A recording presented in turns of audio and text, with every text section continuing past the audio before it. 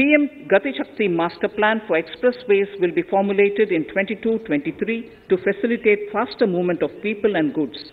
The National Highways network will be expanded by 25,000 kilometers in 2022-23.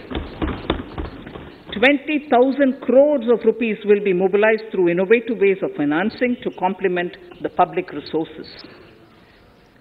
The data exchange among all mode operators will be brought on unified logistics interface platform, designed for application programming interface.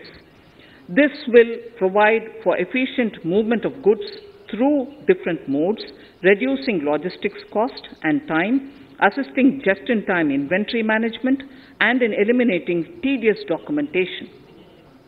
Most importantly, this will provide real-time information to all stakeholders and improve international competitiveness.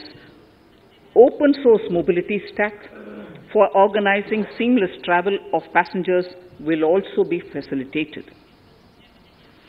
Contracts for implementation of multimodal logistic parks at 4 locations through PPP mode will be awarded in 22-23.